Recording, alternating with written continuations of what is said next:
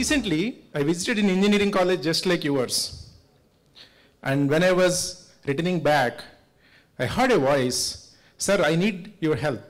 When I looked back, I saw an young man, just a graduate, seeking my attention. So I waited for him to come to me, and he handed over his resume to me and saying, "Sir, my name is Prabhas, and I need your help to get a job." I was curious to understand what is he about to say. Is he asking for a job without an interview? Then I started looking at his resume. In his resume, everything was good. He has a good CGPA. He wrote some white papers. He contributed to some hackathons. In my mind, I was thinking everything is perfect in this resume. What could be probably the reason for him to feel like this, to be in this situation? Then he continued to say, "Sir, I have written 5 interviews so far, and all the written tests I passed. But all the oral interviews I failed. And I consider myself an introvert, and I think it is coming in my way of success. Can you help me?" Being an introvert myself, I could immediately see his pain, and I decided to help him. Many people think that being an introvert is a challenge. And many people think extroverts have an unfair advantage when it comes to job or progress in life. A research finding in 2006 found that more than 65% of senior leaders, corporate senior individuals, felt that being introvert is a roadblock for their leadership growth. The truth is, both introverts and extroverts have amazing qualities. Being an introvert is not a disadvantage to you. You see this research report, 90% of the time, they are hearing somebody and thinking about them and not talking. It makes them great listeners. And when you're a great listener, you have a lot of empathy in understanding others better. And this is what made me understand Prabhas' situation when he said, "Sir, I'm not getting the job," and I decided to help him. While introverts are good CEOs, have great listening capabilities, they have good analytical capabilities, there is an alarming finding published in Wall Street Journal in 2009, which shows that introvert CEOs are only 2%. If you see this, the last point here, introvert CEOs are only 2%. While general population is 50-50, as they start progressing in the leadership cadre, just 2% in the top executives. So what happened to the rest 98? The 98% are either extroverts or semi-extroverts called ambiverts. Truth is, corporate shows bright limelight on extrovert people because of their social attributes. So what happens to introverts? Where does this leave them? How can introverts' contributions can be shown without they becoming somebody else? The easiest way for them is to embrace their own self, the authentic self. So how can one embrace their authentic self and demonstrate them in their actions? Is there a structured approach? Before I tell the structured approach, let me share you a personal story of mine. How I came across with this approach and how I created this approach. It's called 3Shift framework, and this approach is designed by me. So since childhood, I considered myself as an introvert. And I studied hard, I worked hard, and I got into a job. But the reason I got into the job is because of not my skill, but there was a very good interviewer who understood me well and comforted me. I got into the job.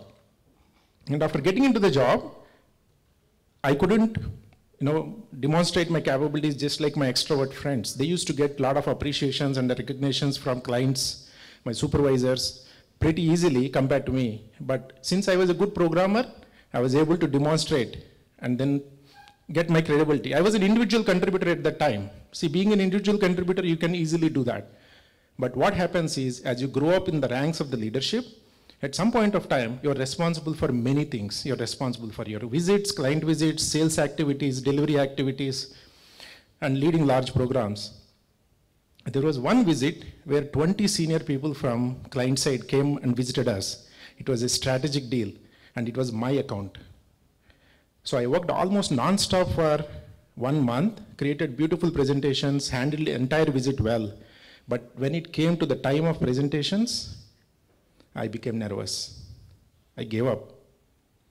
The visit went well, we won the contract, but personally, I lost the opportunity. I lost the opportunity to present my skills and capabilities.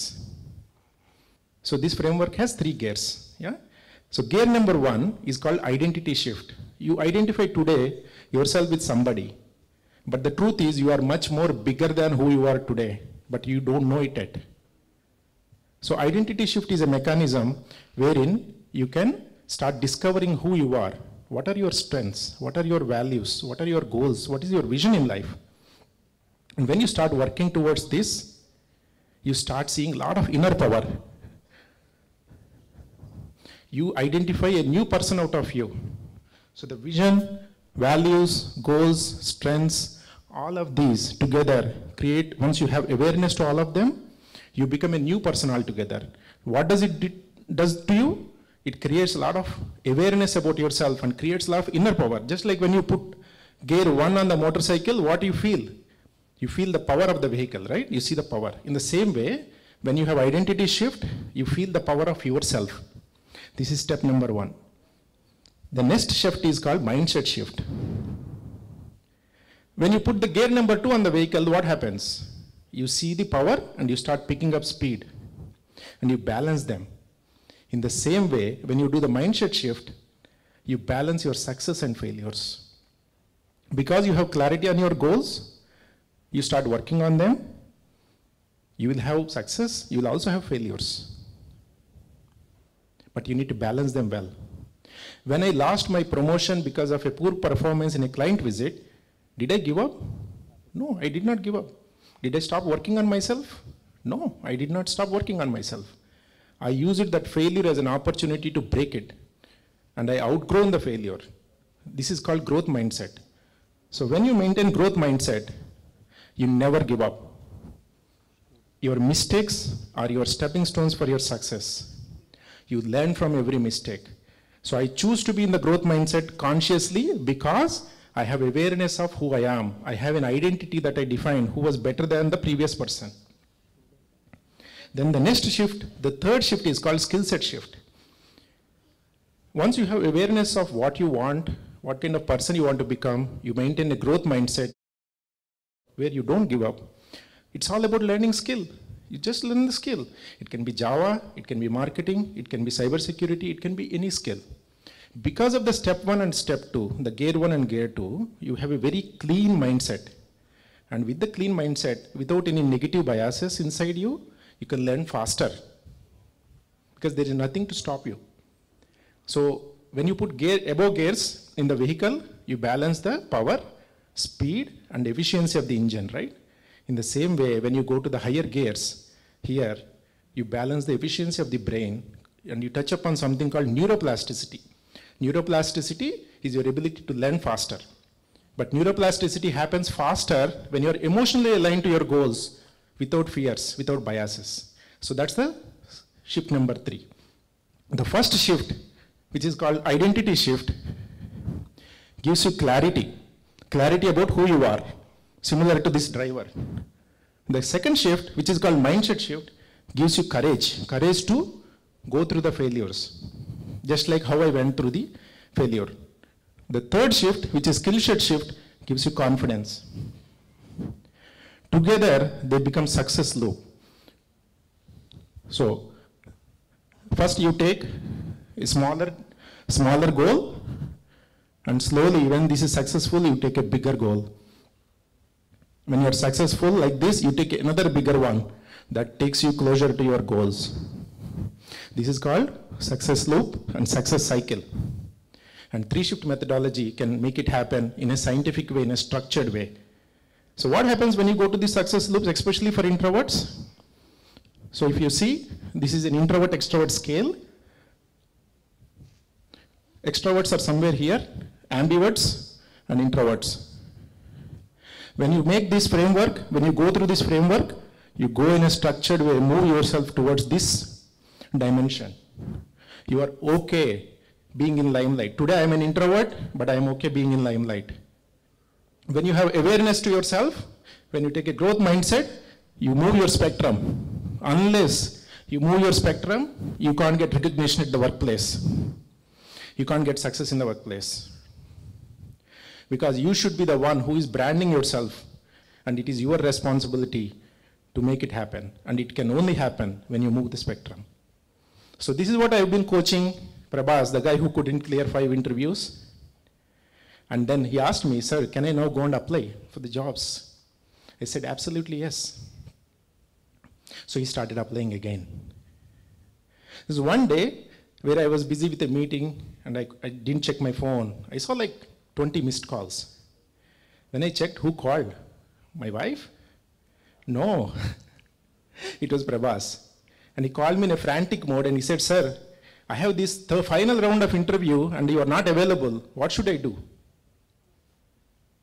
I am confused. I was fearful. That's when I created the digital twin for Prabhas. How many of you have used Google Maps in your life? Just say yes. I can't see any of you, but say an yes. Go from a place A to place B. Let's say you missed a direction. Google Maps says, make a U-turn. If you miss again, it says, hey, there is an alternate route, do you want to consider? It never says, hey, how many times I should tell you not to miss the route? Isn't it? It doesn't shout on you, you stupid, you missed the route again. It has empathy. It is trained to give you answers in an empathy manner.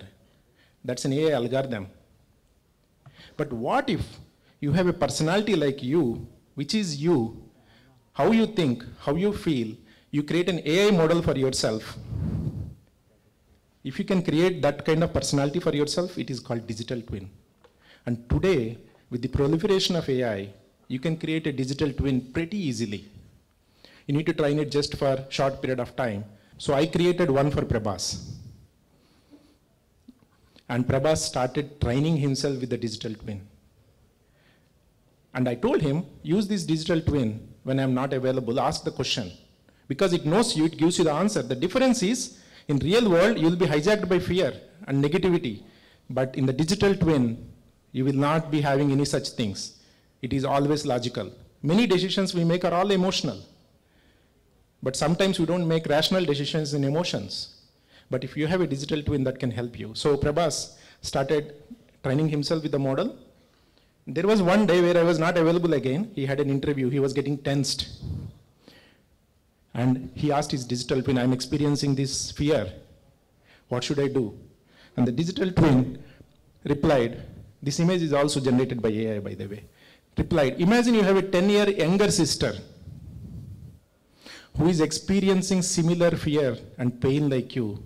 What would you say her? That reply from AI made him to pause. Then he thought, what would I say her? Oh, you have done a fabulous job, you have good CGPA, you have done these white papers. Then he said, why can't I say to myself? That made the shift for him. That created inner power surge for him. And he faced the interview, and a few weeks back he called me, he said, Dilip, I got my first job. I was delighted. Last week he called me, he said, I got the second job. I was like in joy. And we are creating digital twins for people, and yesterday I received this journal note from one of my coaching clients. He said, he asked the AI tool about the type of work I should take up, and the answer was spot on. I should not stay within my comfort zone, and I will get bored. If I should not go out of the comfort zone, if I go too far from comfort zone at once, I'll get overwhelmed. I should definitely move a little further from my comfort zone so that there is a balance. This is the answer from the digital twin for him. There is a saying, if you have 5 minutes to cut a tree, 3 minutes you sharpen the saw. When I was facing issues, I took help from coaches and improved myself. When Prabhas was having issues, he took help from 3Shift framework and digital twin, and he got his success. How many of you here want similar success in your life? How many of you here want to improve your lives for better or clear interviews easily? If you have yes as an answer to any of them, and if you want to improve yourself, it is time to embrace 3Shift framework. And it is time to embrace your digital twin, especially for introverts, because introverts are very difficult for them to ask for help because they fear judgment. And I was one such person. But this powerful duo together can make a huge difference. See, digital twin may not be 100% right, but it will not be emotional like you, and it will give you a suggestion. Again, it doesn't remove the need for coaches, but every situation is unique, and not always you have a coach behind you. But if you have a friend who is like you, thinks like you, have the power of AI to support you, you have an opportunity to change your game. Prabhas got immensely benefited by it. It was a game changer for him, and it can be a game changer for you. Together, let's create our success. Shall we? Thank you.